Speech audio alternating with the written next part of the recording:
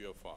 That is about in Hall B. Hall C is always interesting. We have a lot of angio cases being sent across the country. Thank you all, one and all, for their overwhelming response. We got about 400 plus cases.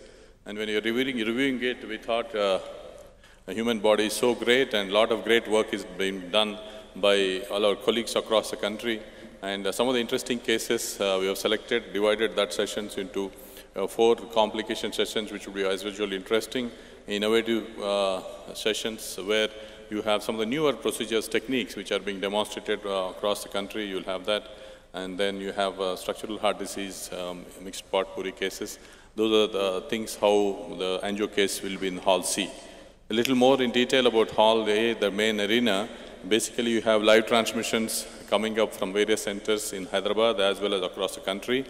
And 3 interesting international live cases will be, today afternoon we'll have Dr. Antonio Colombo from Italy, and then you have Eberhard Grube from Germany doing live for us. And then tomorrow you have Royal Free Hospital London showing us live cases in the international arena. The other important crux of the NIC meeting is basically NIC data presentation, which we'll have on day 2, pre-lunch, that is 12 to 12:30. So that, this year onwards, we also thought we'll share what is our NIC data, what our Indian data shows about each and every disease subset, like CTOs, left mains, etc., and acute MI and primary PCI. We would share some more apart from the regular data about statistics from various countries, leading centers, and how to proceed further with the data registry. Those we will share in the NIC data presentation. I think with this brief intro about this conference, I welcome one and all, and I wish we have left some space for discussion. I request all of you to participate actively and enjoy, clear your thoughts from the other leaders who are joining on the stage. And with this, now I request we go on to left main conclave session. I request Dr. Sridhar Kasturi, our organizing secretary, who put untiring efforts to make this happen. Dr. Sharat Chandra, our president, CSI. Dr. Abhin Chakravarti, is he come here? Dr. Sridhar? Dr. Sharat Chandra? We have our secretary is Dr. Saumitra Kumar. Can you join here on the stage? Dr. Shiv Kumar, you can come on to the stage. Other moderators for the session are Dr. Kajal Ganguly, Dr. Sarkar Mandal, Devabrat Roy, Dr. Shankar Prasad Chaudhary, Dr. Ganesh Mathan, Dr. Alok Majumdar, Dr. Ghosh Roy. Any of you are here, please join. I wish this is our own meeting, all of you feel part of it. And this, I'll hand over the session to our chairpersons. We have 3 interesting talks coming up from Dr. Gambhir, Dr. Kirtane, and Dr. Hiramat. How each session is being planned is basically, again, you have some talks and also have some interesting cases which are show the practical ways of tackling such problem. Each sessions go like that. As the other chairpersons, moderators are joining. Over to you, Dr. Sridhar.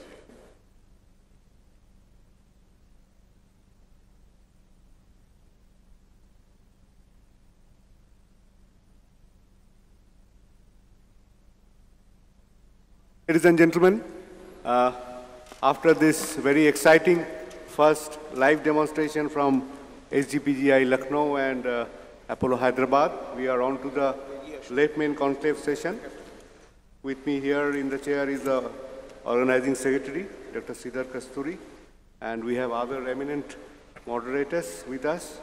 So without wasting further time, I'll call upon the first speaker, Professor D.S. Gambhir, to present his deliberation, My Journey of Left Main Interventions from Bailout to Elective Stenting.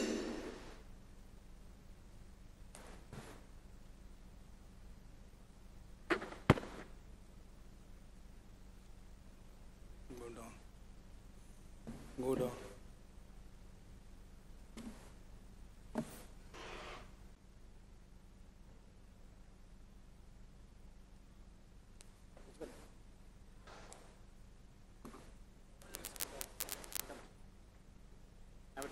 Let me see whether the cines are running out.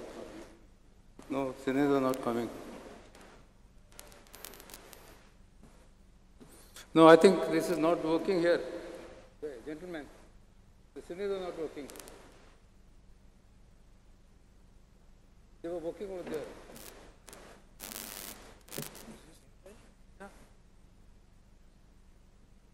Hello? That's what I told you, that you better check it up in the main hall.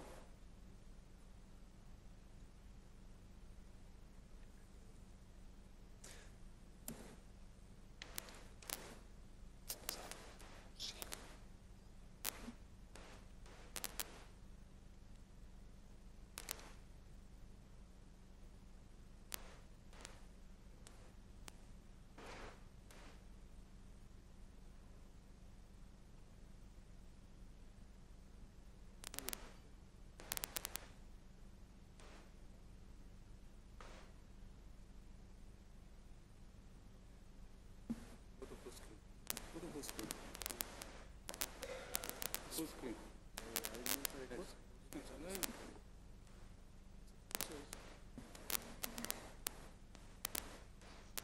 Now it's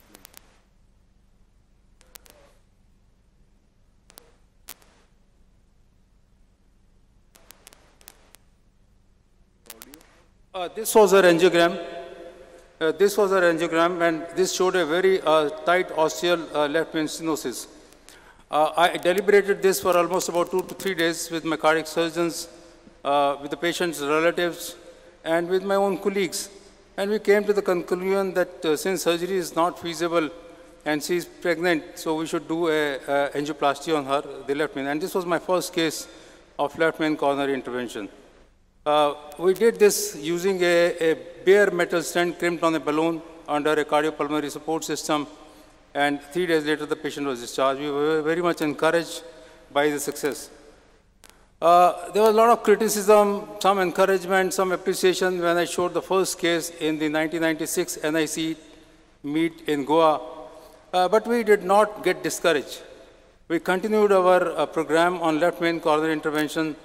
And at that time, drug-eluting stents were not available, so we mainly embarked upon balloons, DCA, and the bare metal stents. So this was another case to show you the left vein body stenosis, which we did with the help of a DCA and then deployed a bare metal stent. Now, the in-hospital mortality was very acceptable in these patients who had an ostial and a shaft stenosis. The need for intervention was very low, and therefore, as said in the literature also, it is an effective alternative strategy and even better compared to surgery.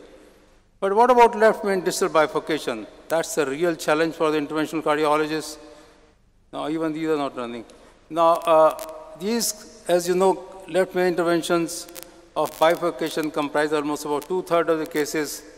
And it is available from the literature that whenever possible, do a single stent strategy because of better outcome, both short and long term in these patients. But then there are certain cases carefully selected where two-stent strategy is the only treatment of choice in these patients. Now this is a classical example of a single stent strategy.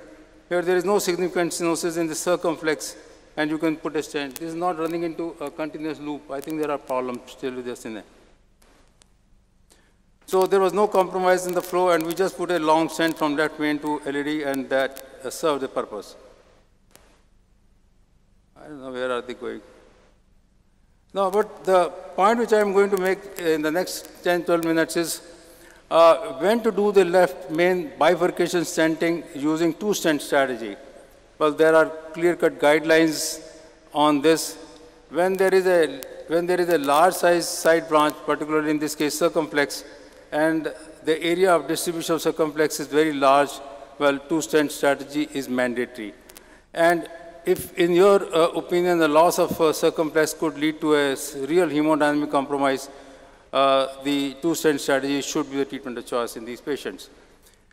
Also, to emphasize here that all left veins are not the same. Can you come here again, please? You are spoiling my talk, because it's not running in continuous loop. Because this is a continuous loop, and unless you see it time and again, you cannot appreciate it. All left veins are not the same. It's not running in continuous loop, because they run in continuous loop. After one loop, it stops. See? All this was set outside.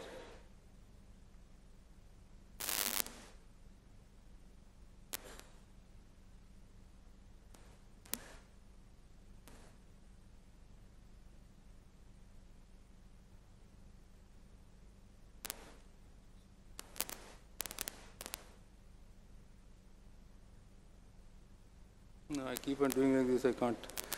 Anyhow, I think that's the problem of audio-visual in India. This was something to tell you that all the left main bifurcations and all left mains are not the same.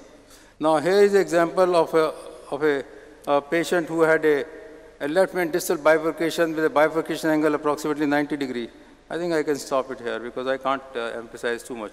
The short left main with a large size LED and circumflex, and it goes on to the next one. Now here is the left main trifurcation. I think I'll stop here because I don't think this is going to work. Sorry, Srinivas. Because I don't think that if I can show my videos properly, because there are a lot of videos which need to be emphasized, and there is some problem in their system. I think you can call the next.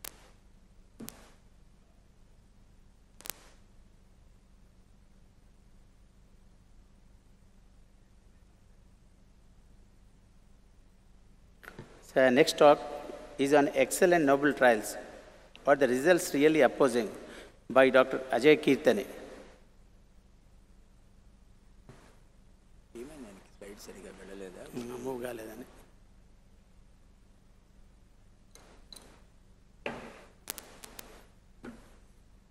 Thanks so much for having me here today.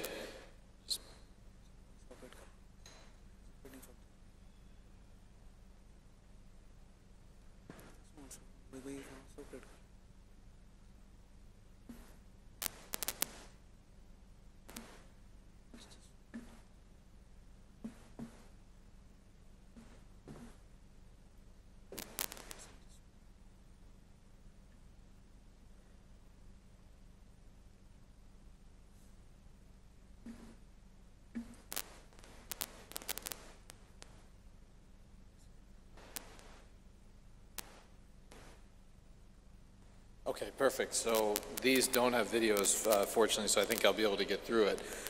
You know, I think we saw two wonderful left main cases earlier today, and what always comes up, especially in the United States, is with these types of cases which we know we can do safely, should we be doing them and what do the data really show?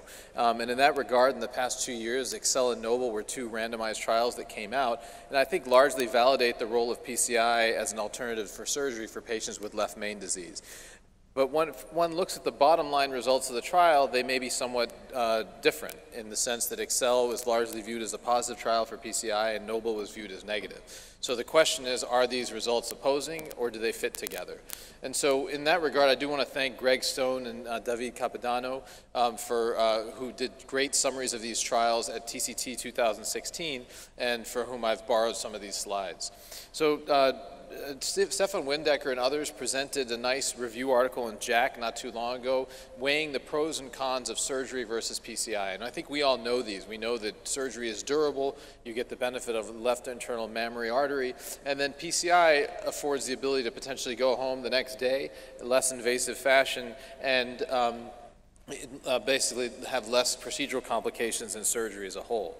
And prior to Excel and Noble, what one noticed was that there was no real difference in terms of hard clinical endpoints, perhaps a decrease in stroke with PCI compared to surgery, but among other endpoints such as repeat revascularization, that was certainly favored by a surgical approach.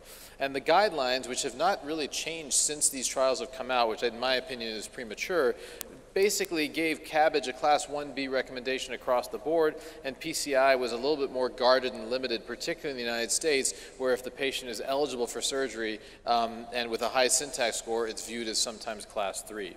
So these two trials, and I'll just go over them each briefly and then come up with some summary points, were relatively large-scale trials looking at PCI versus CABG for left main disease. These are unprotected left main cases, and in Excel at least, this randomized almost 2,000 patients to these two strategies.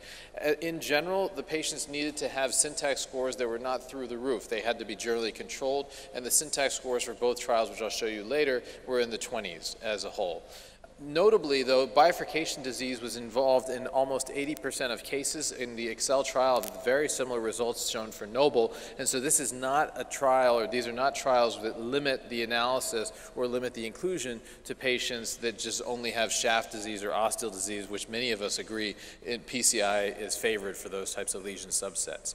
As far as the PCIs go, important point for both trials is the use of intravascular imaging, and we mentioned these in the cases this morning.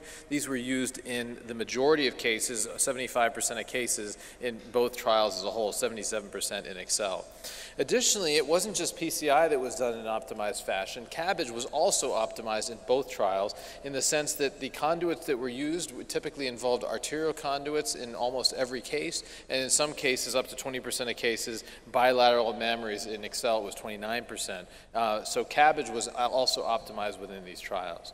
Here's the primary endpoint analysis of Excel, death, stroke, or MI at 3 years. No difference in outcomes, although the curves do seem to be not only coming together, but perhaps going to separate between 3 and 5 years, and that's something that we eagerly await.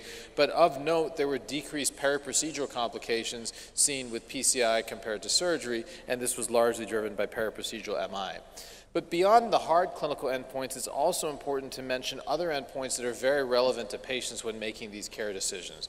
Items such as transfusions, bleeding, atrial fibrillation, renal failure, sternal wound issues, all of these things do favor an upfront approach with PCI that is offset by potential long-term benefits with CABG. And this is one of the things that we need to really address with patients before they go for either procedure. And that's why I think the longer-term data is going to be very, very relevant in this regard. Now, if one looks at longer-term outcomes as a whole, there were no real differences in the major components of these endpoints, but as has been seen in prior studies, there was increased repeat revascularization seen with PCI compared to CABG. Is this because stents are restenosing? Perhaps. Is this because we don't know, we actually don't treat grafts when they go down? Perhaps. This is a multifactorial issue, but certainly does favor CABG over PCI. But as a whole, when you look at endpoints for patients, this absolute risk difference is not that great. And for many patients, they would trade an absolute repeat revascularization for having to undergo upfront surgery with sternotomy in most cases. The other unique feature about the Excel trial was that it did measure periprocedural MIs, and this counted against the CABG results, especially up front. This was adjudicated the same in both arms with 10 times CKMB, upper limit of normal, within 72 hours, and or 5 times with other clinical sequelae. And this is something that will become hotly debated. There are analyses that were presented at TCT earlier this year demonstrating that a reduction in periprocedural MI is associated with improved outcomes over the long-term period, particularly cardiovascular death, but this is something that many people will argue about with regards to this trial. One thing that people will not argue about is that if you have left main disease, we improve anginal symptoms irrespective of how we revascularize patients. And particularly in the post-orbita era, and we're going to hear the next talk is going to be on that, this is important because relief of symptoms is a primary reason why we do these types of procedures. For left main disease, it's also prognostically important, and in both arms there were dramatic improvements in terms of anginal frequency in these two trials. Now, moving on to in Excel, moving on to Noble. What was Noble? It was a similar trial but smaller. So 1,200 total patients, including patients that had left main disease that could be anywhere in the left main, including the left main bifurcation. These patients were randomized and received either CABG versus PCI. A main difference, though, was the type of stent. In this trial, it was the Biosensors Biomatrix stent as opposed to the Zion stent that was used in Excel. The treatment strategy was very similar, and actually the representation of left main bifurcation disease was up to almost 90% in Noble, and therefore it was similar to Excel. And finally, the use of IVUS numbers were very similar to approximately 3/4 of cases. CABG, also pretty standard techniques, or good techniques now, with arterial grafts used in 95% of cases. There are not further details in terms of the types of grafts and bilateral mammaries that I could ascertain from the presentation, but we would imagine that this is contemporary surgical practice with arterial revascularization used in many cases. The primary endpoint of the trial, which because the trial was smaller, could not be just death, MI, or stroke, and had to include repeat revascularization, was in favor of surgery, largely driven by repeat revascularization, and therefore PCI did not meet non-inferiority criteria compared to surgery. These are the results with death, MI, or stroke, demonstrating similar results to Excel, but you don't see a paraprocedural advantage for PCI compared to CABG because paraprocedural MI was not ascertained in the same way in this trial as it was in Excel. And with results out to 5 years, you see continued separation of the curves over time. Notably, though, one of the reasons for this was that there was a greater incidence of stent thrombosis seen in this trial compared to Excel. There was a 3% rate of stent thrombosis seen, and there was no advantage in terms of stent thrombosis compared to symptomatic graft occlusion, which was something that was not observed in Excel. And these next two slides essentially summarize the two trials side by side, where you see that Excel is a larger trial. They were both multi-center, and in general, major differences really included the stent type, the Xience versus Biomatrix Flex, with stent thrombosis rates of 0.7% versus 3% respectively, and then additionally, other items that come of note where there was an increased rate of stroke in Noble for reasons that are not entirely clear. This has not been seen in prior studies and certainly goes against what was seen in prior studies. But also, if you look at the other criteria, they are remarkably similar. Syntax scores in the mid-20s, distal left main bifurcation in approximately 80% of cases, IVUS use in 2 3/4 of cases as a whole, and even the surgical practice was relatively similar. So that having been said, how do we reconcile the results? One potentially showing equivalence of two therapies and the other one showing a benefit for surgery over PCI, again, driven by repeat revascularization. Well, first, if we limit our results to 3 years, and I think that's important, the Noble investigators did present data out to 5 years, but in reality, they only had follow-up out to 3 years, and so therefore the 3-year results are very comparable between the two trials, as shown here in this particular slide. And similarly, if we look at the rates of death, particularly cardiovascular death in the two trials, they look very, very similar and are coming in at the gross absolute rate that's similar between two trials. So while there are increases in all-cause deaths seen in these two arms, which for reasons are unclear at this point, cardiovascular death, which is typically what we aim to prevent with these types of procedures, is relatively similar over time. The final issue really relates to repeat revascularization and how that impacts patients. Notably, if you look at just standard KM estimates, they do favor surgery for both trials, with repeat revascularization seen at lower rates with CABG compared to PCI. But patients don't weigh an MI the same as they do a repeat revascularization, nor do they weigh a stroke the same way. And using weighting points that have been developed and validated through the literature, you see relatively similar results over time. And so that's why I personally believe there's equipoise between these two strategies, particularly if you do a good informed consent and inform patients of upfront risks versus long-term benefits of one therapy versus the other. So in conclusion, I do think that these two trials are more similar than people would like to think. There are slight differences based upon trial sample size, also the specific stents that were used. But remember that left main disease, irrespective of revascularization approach, is really the only lesion subset for which coronary revascularization is unequivocally accepted as improving survival over medical therapy. So however you revascularize these patients, we help these types of patients that fit under this CHIP initiative. Expect guideline changes soon. In my opinion, it's actually too late already based upon these studies, and I do think that left main stenting for PCI will move up to at least a 2A level recommendation in the guidelines. And then finally, also an important point is that distal left main bifurcation disease used to be avoided, but is now treated more routinely. And the Excel sub-analyses, there were some presented at TCT, really showing the outcomes to be very similar to that of the SHAP. If you can size it appropriately and deploy the stents appropriately, I think increase the interest and utilization of this technique for patients with distal left main disease. Thanks so much.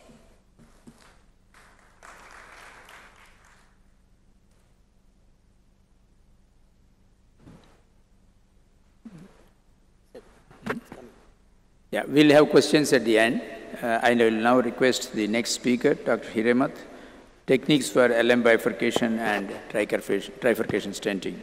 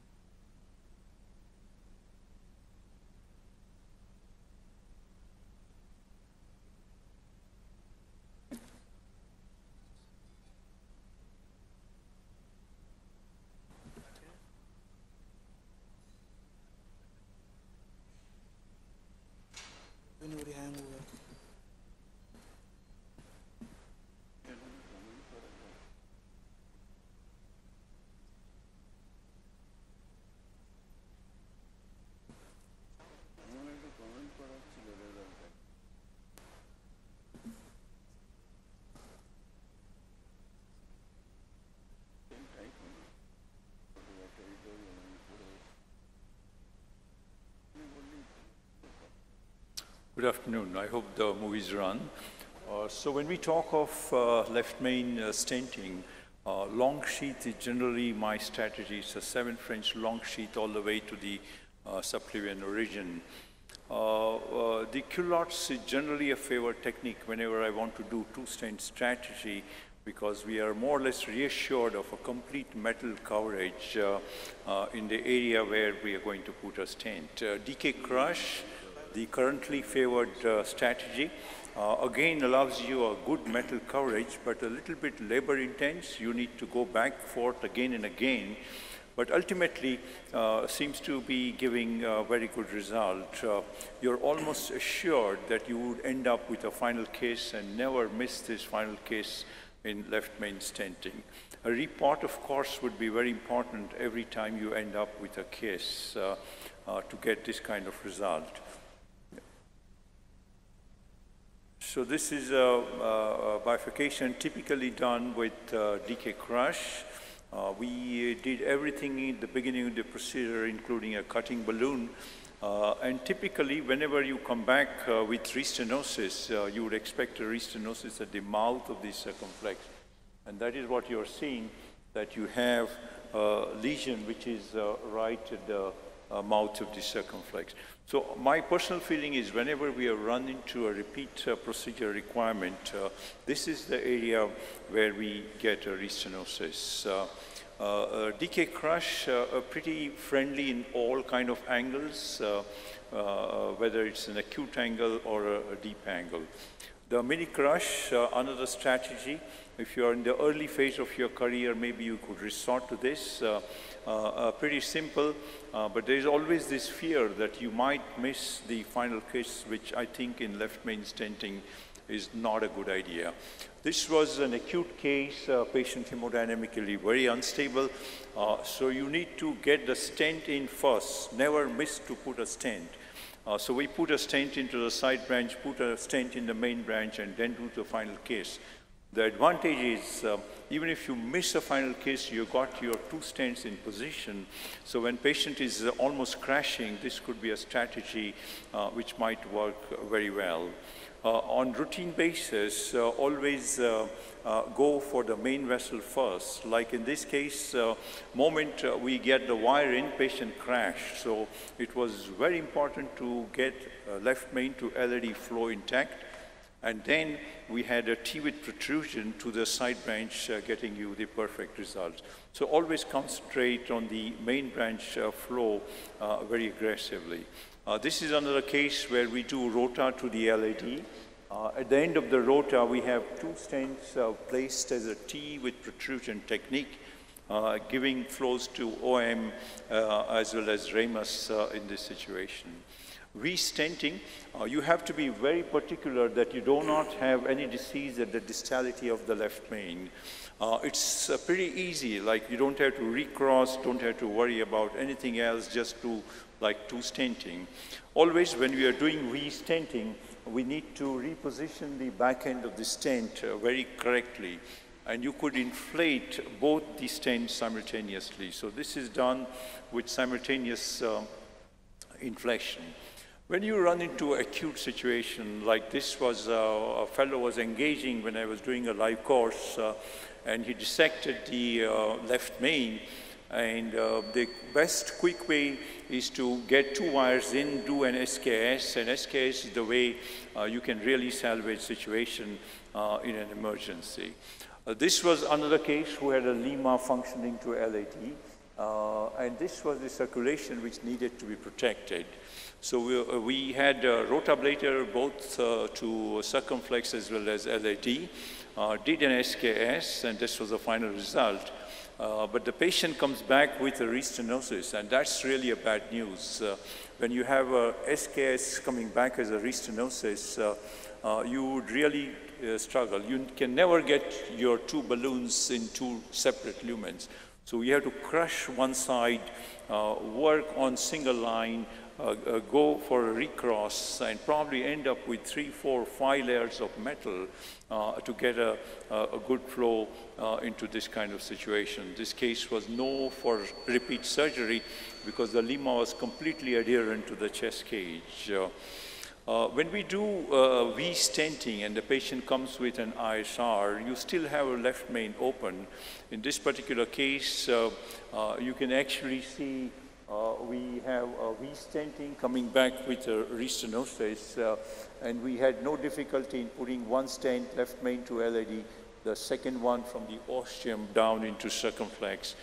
So it was kind of easy despite the restenosis. Many argue whether we should open the strut towards the side branch, like this is a stent left main LAD. No problem with the mouth of the circumflex. But I'm the one with this kind of three important circulation branches on the circumflex. I would just put my balloon just at the mouth of this strut and open. I think the IVUS and OCT correlation has shown that if you leave a strut across the face, the neointima could grow and probably could be a reason for re-narrowing at a later date. And this is what happens. The operator 14 months back has decided not to address the side branch. Patient comes back with a critical narrowing of the circumflex. And now you realize that you already have a stent. So we did what can be called as a double culotte. This is your culotte with the old stent, and then you do another culotte with the new stent, and thus establish a good flow after final kiss. And this was also in a very dominant left circulation. So it kind of takes a lot of thinking what you want to do in these kind of setting. So this was over a period of about 15 months, 15 years. The left main stent is functioning well at the ostium, but the circumflex ostial stent has now developed a restenosis. So in this case, you already have metal there. You need to decide what is going to be your strategy. We didn't want to fail on stent on the ramus branch, so we put a stent in ramus first, then into the left main circumflex, end up with a final kiss. But predictably, the patient has come back with ISR. We have done this procedure, and 11 months later, the patient comes back with an ISR of this nature. So we have to send her for a bypass surgery. There are already so many layers of metal lying there. So this is a case where during the first procedure, the left main LAD stent trying to get the ostium is projecting back into the circumflex. Again, a strong nidus for the intima to grow in and produce re-narrowing. Patient has severe angina when she presented, and we stented left main to LAD, did a final kiss to get this kind of result. This is a follow-up angiogram 1 year later, saying that, showing everything is functioning very well. So when we do a left main stenting, so much invasion is required. You get an IVUS in, you get an OCT in, and the possibility of longitudinal shortening remains very high in these kind of setting. Here is a case where you can see on stent boost, the back end of the stent is completely hit by a balloon trying to go in. We had to put in another short stent to get a full expansion, and now we can see the stent is fully expanded after we put in one more stent to get a perfect result. So when you end up, you must have a final result. You must also choose where your left main stent is going to go. Like in this case, our left main stent is going to go into ramus, because ramus is actually a huge branch going all the way down beyond the pecs. There could be bad angles, like in this case, we chose Fielder FC wire to get in, but apart from stent, we were unable to get anything in, like we couldn't get a cutting balloon, we couldn't get a post-dilatation balloon, and probably one would expect a restenosis. When you're dealing with an AMI, acute situation, I think get one circulation open. So don't worry about the side branch, just a stent from left main to LAD, patient stable, and then you can take a call on the circumflex. You start in an ACS situation like this, young fellow, small inferior wall infarction, and we felt we probably will have a very small procedure here. But finally we realized after opening that we had to do one bifurcation here, one bifurcation at the OM, and one bifurcation at the left main. So different strategy. This was a provisional one stent. This was a mini crush, and this was a T, which finally gave a nice result on this 39-year-old young gentleman. Also, when you deal with trifurcation strategy, you need to know which stent you're going to put first. So in this case, we put this strand, one into diagonal, and the third one into LAD to perfect our result. While in another case, when we have two side branches, as you can see here, one to LAD and one to OM1, the first stent is going to the circumflex, second one joined to OM, third one joined to LAD. So you need to have your strategy defined before you start a procedure. And this is actually a surgeon's fancy, the way he has, and this looks exactly like a left main. But this is a vein graft which is looking like a left main on which the entire circulation is dependent. The imaging, very important, like in this case, there was no, the mouth of LAD as well as the circumflex are pretty open. So we had no hesitation in putting a stent which was ending up at the bifurcation and not beyond, thus avoiding a two-stent strategy. In this particular case, if you see, the angiogram looks a pretty innocuous left main, but this was the only picture which shows that there is a critical left main which was confirmed on IVUS. So IVUS again helps you decide what left main is going to be carrying. And of course, every procedure must end up with IVUS or OCT to make a perfect decision on stent expansion. This is a lesion at the mouth of LAD, and diagonal, you do an FFR. FFR was pretty normal, and we conserved this patient for over 5 years. Patient continues to do well. So to summarize, you must end up with a perfect acute result. You must have a bias. We'll probably have a bias for two stents in left main bifurcation compared to any other bifurcation. Can I go to my next slide? Or the time is up, looks like. Okay. Thank you indeed for your attention, but it was nice going through with you on strategies for left main. Thank you.